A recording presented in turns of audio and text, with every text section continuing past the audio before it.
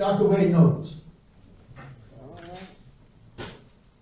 So if you don't have this book, you're not serious about community learning. This is his latest work. Island of Mines, M-E-M-E-S. Haiti's Unfinished Revolution. Dr. Wade knows. And this is one of the symbols of African traditional spirituality from the heart of Africa, from the Congo. So you might have thought it's just an interesting cover with some illustrations. No, this is the deep philosophy of the Congo tradition that links the living with the ancestral realm with the Creator. You'd have to have my wife come in here to explain it. There was an exhibit on the Congo at the Metropolitan Museum of Natural History. We went there a couple of weeks ago, the last day, and my brilliant wife gave the talk of her life in terms of what all of this means.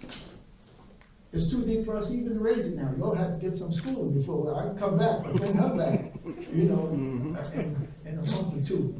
We all got a little bit more with Uncle Rashidi coming and some of the others coming. The Congo, typified in some white boy's book as the heart of darkness. And when he was writing that, he was not writing about the Congolese people. He was writing about the Europeans who exploited the Congo in one of the worst genocides not written about or told about in history. Millions of Africans devastated by one European.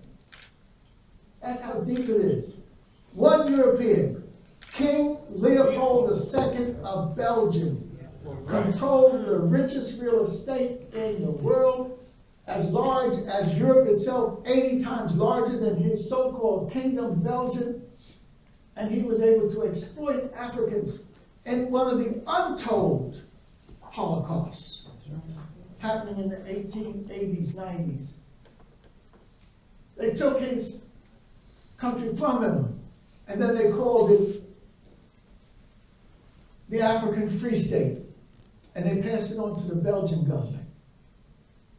How could one man get control of a territory 80 times the size of his own kingdom and as large as Western Europe, and in the land mass it has the richest resources of the human family?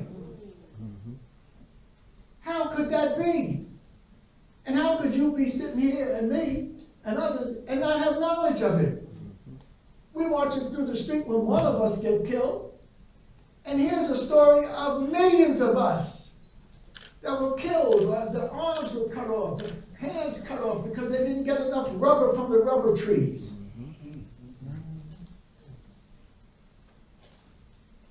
So there's a lot that we've got to do. And we can't stop. We can't slow down. And people say, well, Dr. J, when is this thing going to stop? It stops when you drop. But it's got to continue. The most significant people on the planet are African peoples. And they have been given a devastating blow. So they can't function like the most significant people on the planet. And systems are in place to make sure that they don't function like that. These youngsters are born to win, but the programming in the larger society is to make them losers. Good white folks ain't going to change that equation. Some wealthy Jews that you might know ain't going to change it. The only people who can change that to where it should be, we're born to win, and that means we're winners. We have to deprogram. But how are you going to deprogram if you don't even know you've been programmed against yourself? People get this little bit of knowledge and they go crazy. Now they're having Kemeton Armageddon.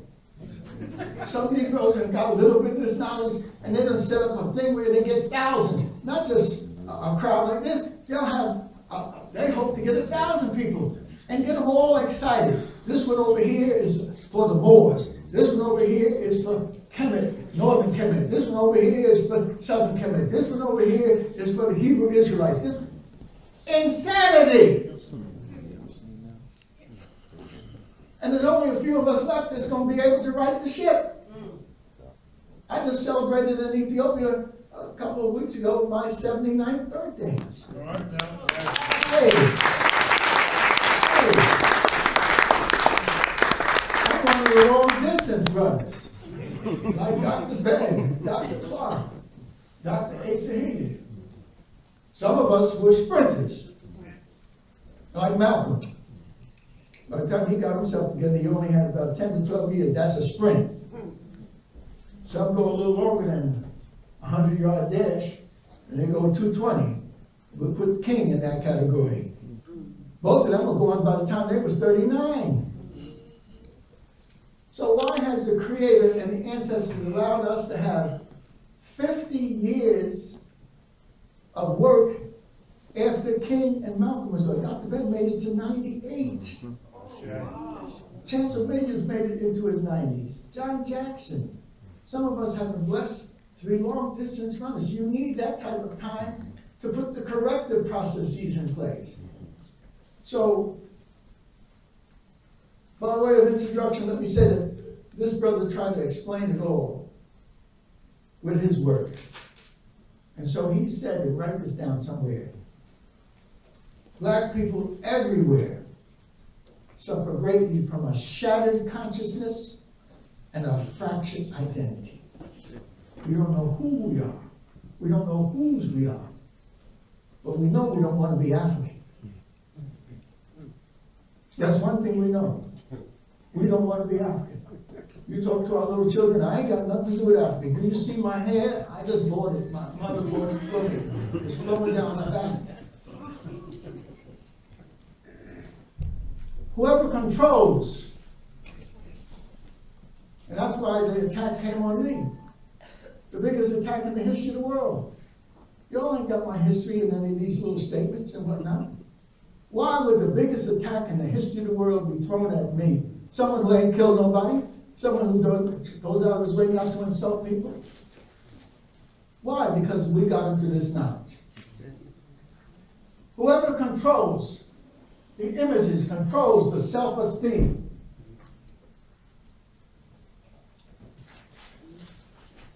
Self-esteem. What do you think about yourself? Whoever controls the images and the knowledge controls the self-respect. How do you respect yourself and others like you, including your family? And if someone can control the self-esteem and they can control the self-respect, then they have control of the self-development. And because someone controls your self-development, they can program your children from the so-called pipeline from your house through the classroom into the street and onto a jail cell. So they can predict in New York, children who are in the Bronx in the 4th grade, what percentage of them are going into the prisons. The system has said, that's what we need. We live on your blood. And we're doing it for hundreds of years, if not thousands of years. So when we're talking about the truth and we're talking about African spirituality, you got to go deep. It ain't what you think it is. But I'll tell you one damn thing, I wouldn't be here if it wasn't for African spirituality. It's my mother that put that in place. And where is she?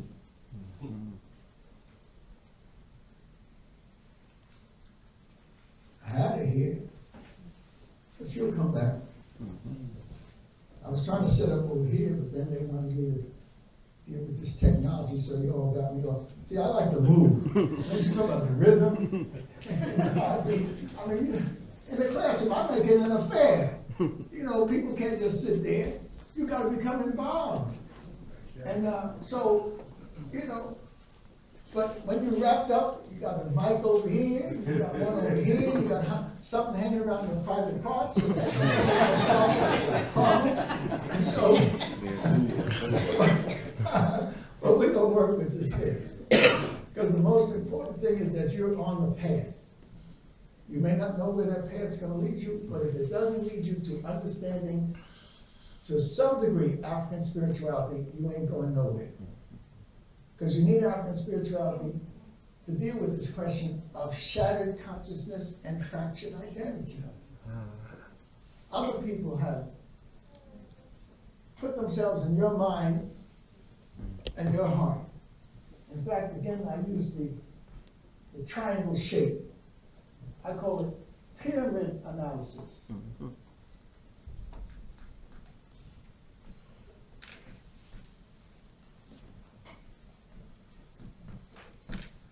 Pyramid analysis. Why? To reclaim the pyramids.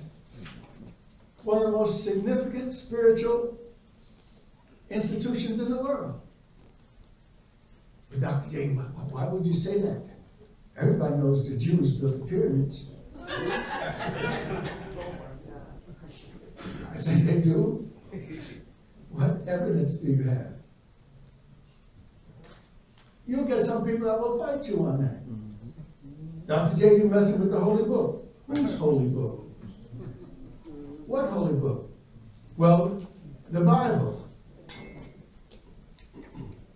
So I say, what Bible? Which one are you talking about?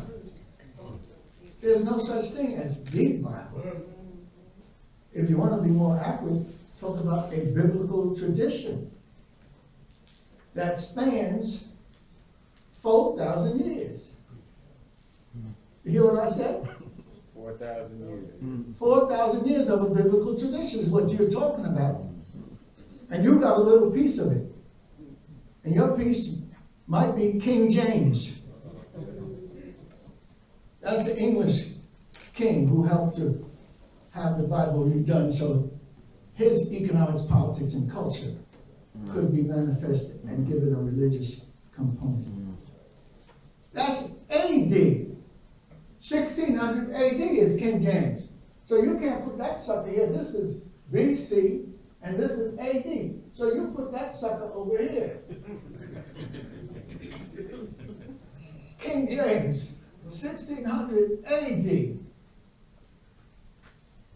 But most of us, because we are all raised into the Christian tradition. Anybody here not Christian?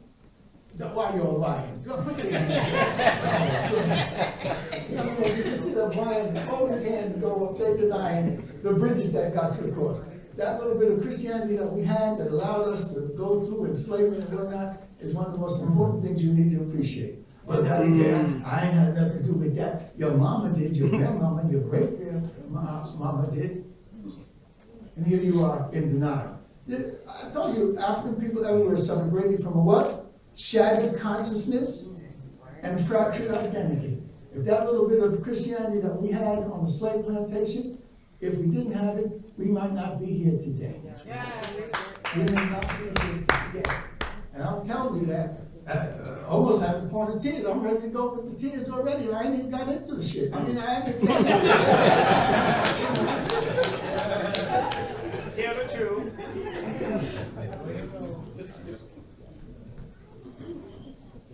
1917. 1917. Well, what is that, Dr. J? You were just playing with all these numbers and whatnot. Well, we can go to 1916 or 1915 or 1914. We can go to 1918. That's when some people came up from Georgia, when the cotton crop had failed for 2 or 3 years in a row. And one of them got to the Goodrich plant, or Goodyear, or whatever, one of those plants, and then told the people, come up out of Georgia because you can make $30-something a week working in these factories. And so as a result, my people left Georgia and came up to Akron and to Cleveland and to Youngstown, Columbus and Cincinnati. There's 1,000 of us. And some of us, you know. If anybody knows anything about B&B, B&B, Yeah. does that say anything to you? Sisters, B&B don't say nothing about to you all? Yeah, the restaurant, right? The cooks. Hey, Barbecue. talk about finances. One of the most important financial family in these United States got going because they knew how to take care of black people's hair. The Bronner brothers. The Bronner brothers. Somebody said who?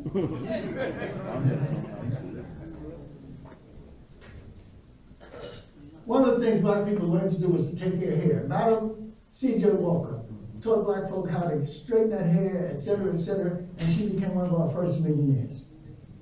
Others have followed her in that tradition. Others that are not black have followed in that tradition. Now we're buying hair from Asia. We're going into Korean stores to get our toes done. Our women used to do their own toes and their own nails. Now they're in somebody else's shop, they got a gas mask on, and the women are getting their toes and stuff done. Talking about financial stupidity. The money, hard money that you made now is going for $5,000 Gucci bags, shoes that's gonna have your ankles messed up, hair that other people grow specifically to send to you because you want to have the hair that shakes like this. This has to do with what we're talking about in terms of consciousness, shattered consciousness, fractured identity. The Bronner Brothers family came up to Akron in 1918. The Jeffries came up to Akron in 1918. The Maddocks came up to Akron in 1918. The Shaws, they all came from one little spot in Georgia called Kelly, Georgia, near Monticello. Kelly, Georgia, and made their way. So now some of them are millionaires. Not only millionaires in the hair business, but when Ebony Magazine didn't produce the right space for their advertising of their hair product, they produced Upscale Magazine, produced their own magazine. They have parlayed the money that's still coming in from the hair, and 2 times a year they got the Bronner Hair Show. Tens of thousands of people are a part of it. And the matriarch of the Bronner family is Emma Jeffries Bronner. They have parlayed their millions of dollars in the business world into multi-million-dollar church world activities. 3 of the sons of the patriarch Nathaniel are ministers. One of them, you can go on TV. My wife and my brother's wife, they go on TV to watch that church channel. And at 7 o'clock, Bishop A.L. Bronner is speaking. My sister-in-law told me, you know you ain't supposed to call me at 7 o'clock. My wife used to say that too. Until a few months ago, she was watching. I was somewhere else in the house and I heard her talking. I said, my wife's going crazy. She's talking to herself. She was carrying on a big conversation. So I went toward where she was to find out what was going on. And what she was saying was, I have never disagreed with you, but I disagree with you now. And this great young man, a pastor doing the right thing, with the church, when I saw him last year in Atlanta at the airport, we just came in for a meeting of ASCAC, one of our associations. He had just come from across the country, and we're picking up our bags, and we're looking up, and here's this tall dude standing over us smiling. That was Bishop D.L. Bronner of the Word of Faith Church outside of Atlanta. And so I asked him, how's the church doing? How's all those 17,000 members doing in your church? He said, Dr. J, It's 23,000 now. You know, when we started to talk, he said, do you know about the Epic Center? And I told him yes and no, because his mother, when I went down the year before for her birthday, she had mentioned to me about the Epic Center. I didn't know about no damn Epic Center, but as smart as I'm supposed to be, I'm supposed to know something about everything, so I acted as if I knew a little something.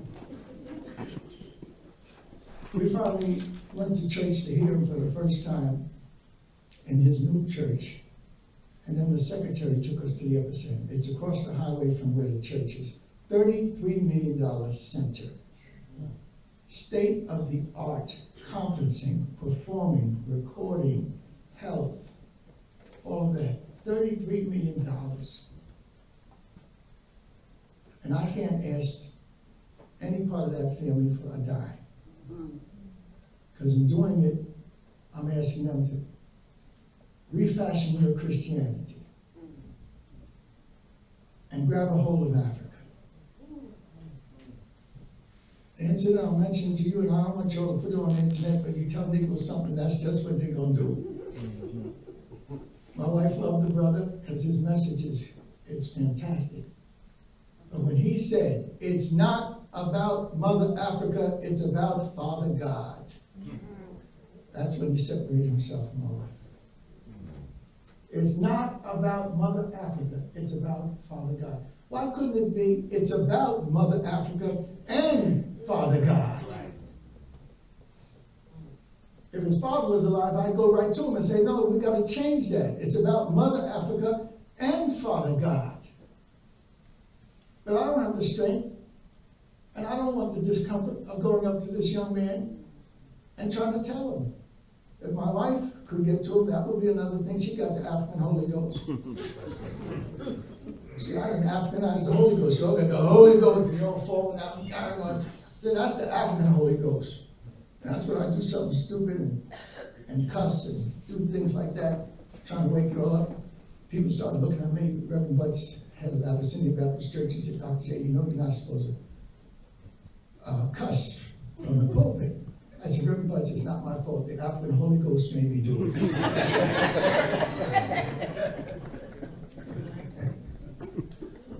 So, by way of introduction to this heavy thing that I'm going to lay on your heads, on your mind. So see, wherever your mind is going, your behind's going to follow.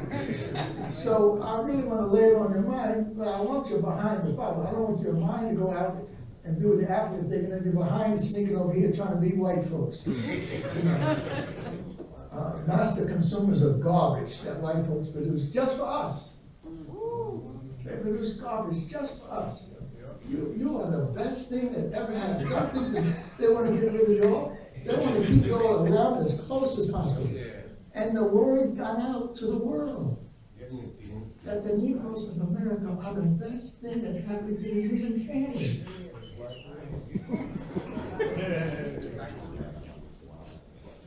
Look, the Arabs around Dearborn, Michigan, told the rest of the Arabs, if you want to make some money, come on to Black America. They ain't making no demands on the Saudi family to share that oil wealth. They sitting in the desert under a Bedouin tent, trying to figure out how they can get to America and set up a chicken fry in their community. The world knows. Little girls in Asia are told that we're going to grow this hair of yours. And, you know, you're going to keep it clean and brush it. It's going to hang down to your back. And then we're going to go to Negroes in America. And for that little bit of hair hanging down on your back, we can get $1,000. That's more than your daddy makes the whole year farming. We are actually producing a crop of hair-growing Asians that's supplying millions and millions of dollars to keep their economies going. And the fantastic thing about hair, that it grows. So you cut it off one year, and then the next thing, here it starts growing back. People are saying, celebrate. Thank God for black people. And then we're saying, I wish I could change this black skin. I wish I could lighten it up a little bit, you know. And that's the mind. Whoever controls the mind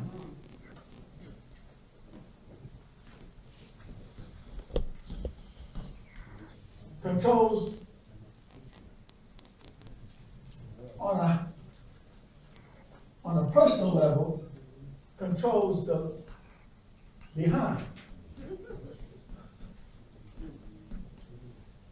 But that's the personal game that we got to deal with.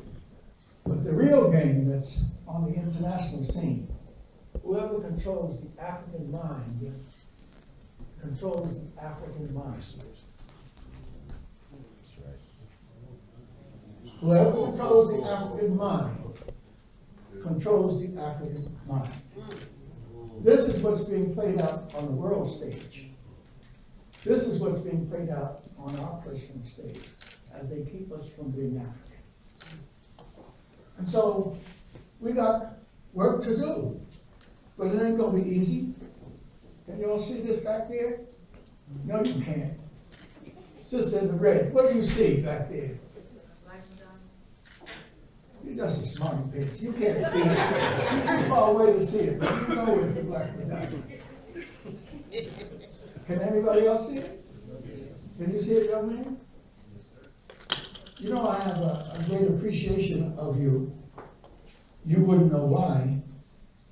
But when I saw you standing there with your saxophone, I said, wait a minute. This young man has a lot of the Jeffries Foundation. I played in alto and tenor sax for 15 years. Started when I was about 9 or 10. Now, who started me? My mother. Why should we start me on playing the sax? Parents knew that you had to become multiply talented. I was an artist already, and she encouraged that. And here she's throwing the saxophone in place when I wanted to be Jackie Robinson. So I had to learn how to manage my life. You know, she said, you can be Jackie Robinson, but before you do, you're going to take care of your younger brother.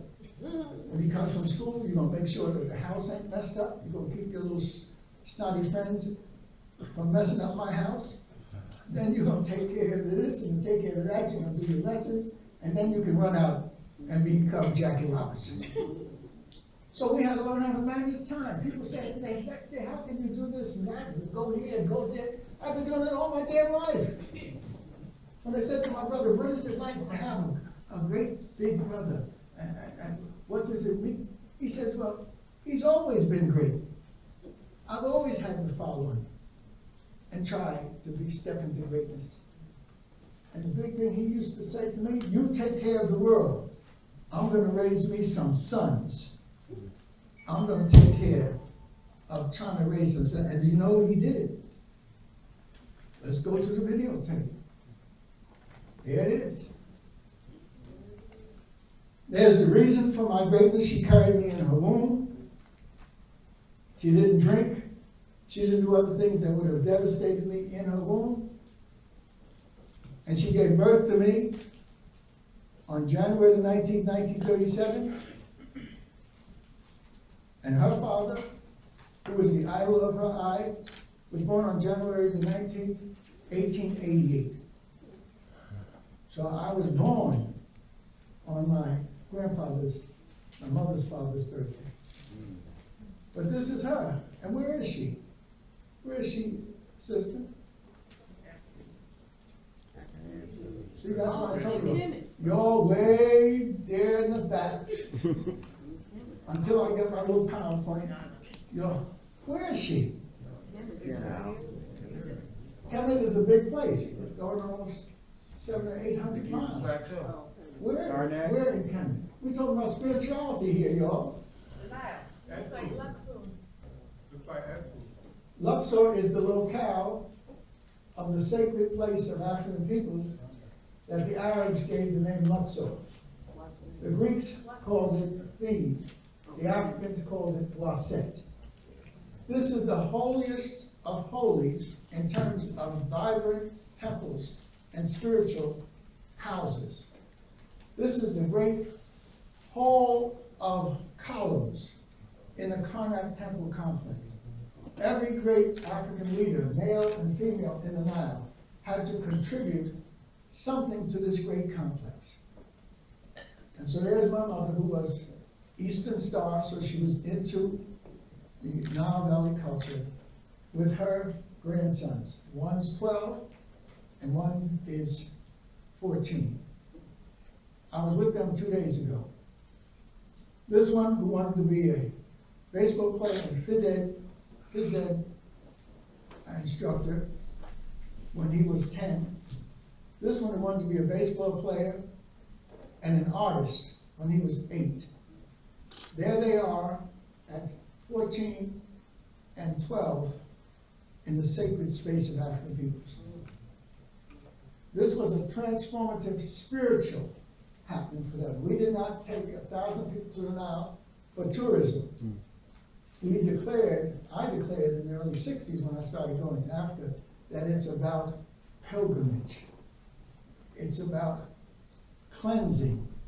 It's about understanding your spiritual heritage. The greatest heritage that the world has been given is yours. Everybody else takes a piece of it and then adjusts it to fit their culture. Dr. Ben calls it the deification of culture. When the ancient Hebrews came into the Nile, they got a bit of it, and then they deified it in what we call the Old Testament. When the early Christians came into the Nile, in the time of Jesus, which you want to say that that's the beginning of your Christianity, then AD kicks in. And so Jesus is deified. Later, out of the desert comes the Prophet Muhammad moving between Mecca and Medina, 600 or something AD. And again, this knowledge in his hands becomes deified and becomes a powerful culture. You have to see this flow of spirituality coming from your source. It didn't come out of the desert. It comes out of what people understand the laws of the universe. And you learn the laws of the universe by living along river valleys and having the universe speak to you. We talked about what it was, the rhythm, the heartbeat. Well, the river valleys have that. The river valleys. You're along the Nile River Valley, and the heartbeat of the universe is with the Nile. And every season, the Nile overflows its banks. So every season, you've got to get out of the way, otherwise you'll drown. So you began to understand the rhythm of the universe, and you began to read the universe. So you began to look up into the heavens, and every season that the Nile is rising, a certain set of stars are in this part of the heaven. And then after a period of time, the Nile overflows its banks, and that certain set of stars are in this part of the heaven. And then after a period of time, when the Nile goes back to its banks, you can plant your crop, and a certain set of stars are on this side of the heaven. And then once you have a period of growth of your crop, then you have your harvest, and a certain set of stars are here. Africans began to relate the rhythm of the universe and the movement of the heavenly bodies to life. And then they extended it, because Africans are very spiritual. They extended it not only to the universe and reading of the heavenly bodies, and they built the greatest culture and civilization as a result of it. So when you're talking about pyramids and things like that, it's not referencing a great African individual, it's referencing the universe. When you're talking about Africans acknowledging it, these are the three images I used to travel the world with. Pyramids built along the Nile in Giza, but there are also other pyramids built south in the Sudan that are different types, but there's still the same consciousness of linking the human to the divine. And then you have to have sacred places where you transmit the knowledge, the spiritual knowledge that you have. and you don't have a 3-room schoolhouse, or you don't have a tower in Cleveland for Cleveland State, you have a sacred temple. And in your culture, everything is divinely related. So every pillar in your temple speaks to your spirituality. In the great sun court of the great lodge of Waset, there are 44 pillars, each of them representing a moral and ethical principle of the 42 Maatian admonitions. I have not stolen, I have not lied, I have not defamed the gods, I have not this, I have not that. Those 42 laid the foundation for the 10 that later became significant. So people steal from us, they call it the stolen legacy, and then say we had nothing. And they directly stole from us. The 10 didn't come when they was in Ur in Chaldea. The 10 came when they were among the Africans in the Nile. And the Africans have made sure that their 10 is not on some tablets. Their 10 is built into each pillar of the great court. So the architecture not only speaks to great building, but great philosophical traditions and spiritual understanding. Do you understand where I'm trying to take you? That's a damn shame for me to try, because it's a hard, it's a hard road to follow. Because I ain't had you in the classroom. See, if I had you in my classroom, I'd beat your ass every day. My students run to the classroom to get the beating. Particularly the Latino students, who are black and brown, and they've never been able to, in their culture, adjust to the black and brown. Black and brown is negative. In the Latino culture, which is a very mulatto culture, the idea is to lighten up. Ray Nobles talks about that in this book, the mulatto culture in Haiti, in the Dominican Republic, and he goes into Cuba, and he goes into Brazil. There is a process in the world culture that says, if you're white, you're all right. If you're brown, stick around. If you're yellow, you're mellow. And if you're black, get right back. So we have a little ditty around it, but it's been institutionalized into ways that you raise your families, the ways that you conduct yourself, and that's what we have to react to. We have to raise that blackness. But blackness is not a color. Here's my little nephews. They're of the light shade, but they've been initiated into Africanness. And that's why both of them was on the stage at the law school at Ohio State. One is a congressman, spiritually connected to Obama. They were born the same day, August the 4th. But 10 years, 9 years difference. Obama was raised coming out of the womb of a white woman and raised by her husband, who's from Indonesia, and then raised into manhood by her parents, who were white folks from the Midwest of the United States. Obama may have had an African father. May, because I ain't got to records. I got to talk to Trump.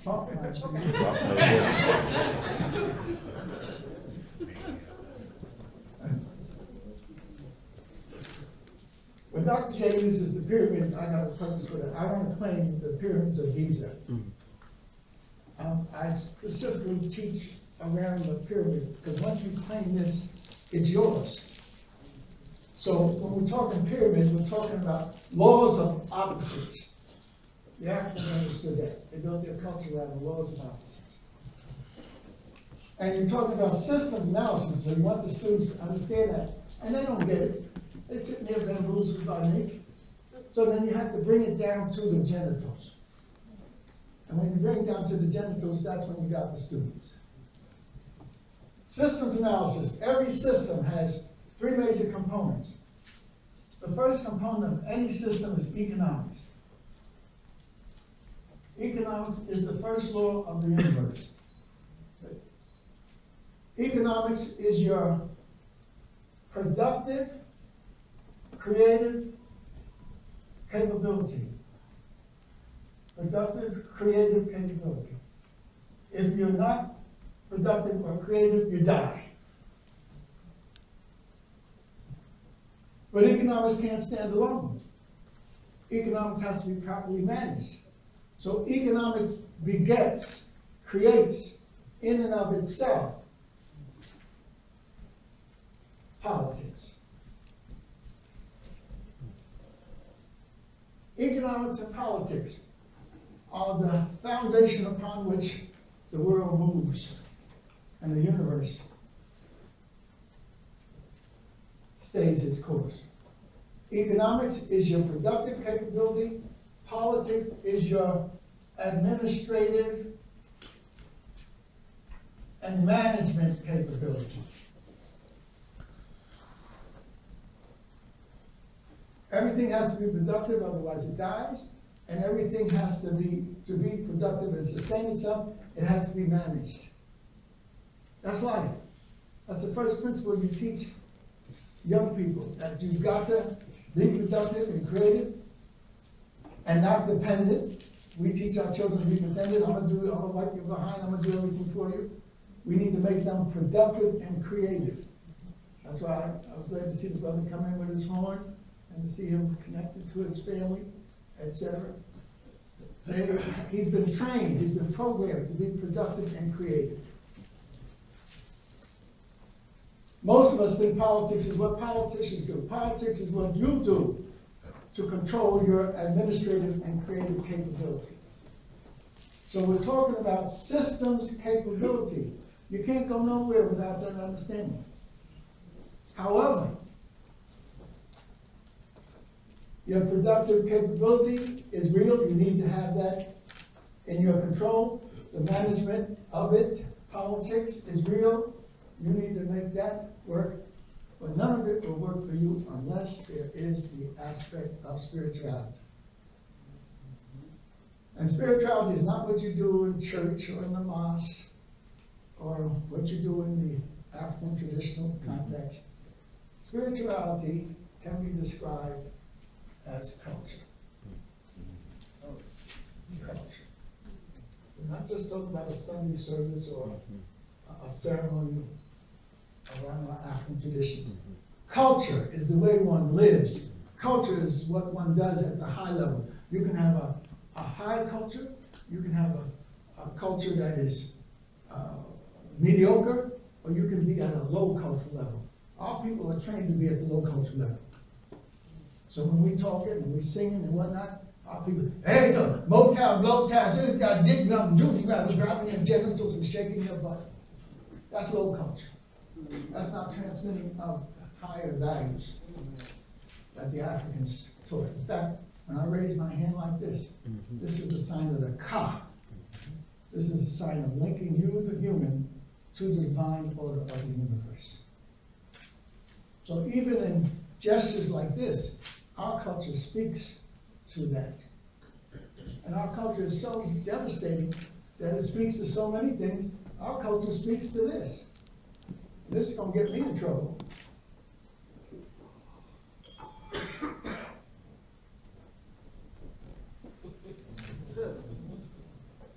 Now what's that? A what? That's your European mind speaking now. What about your African mind? What does that have to do with Africa? Four corners of something. Well, something like that. But let's do it like this.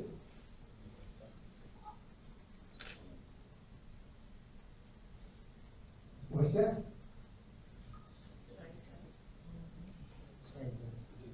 The people who originated the swastika, so-called, are African peoples. Some people in Asia developed it also. Native Americans. That so-called swastika is a universal symbol. Among the Asians, the swastika turning in one direction is positive and the other direction is negative. Among the Europeans, they didn't even know there was this relationship, so they just took one section of it and brought it to Europe and claimed it's the symbol of the Aryans. That's the Nazis. They only got a piece of the action. That's what the Europeans do. They come into our world, Arabs come into our world, get a piece of the action, and don't go out with the whole process. The whole process involves the male and the female principle. This is the male and the female principle. This is the male and the female principle. It involves the balance and harmony in the universe. But when I mention this, they say he's anti-Jewish. When I mention the pyramids, they say, oh, he's anti-Jewish, he's anti-white, and this and that. For example, you want a lesson in African spirituality? There's a pyramid.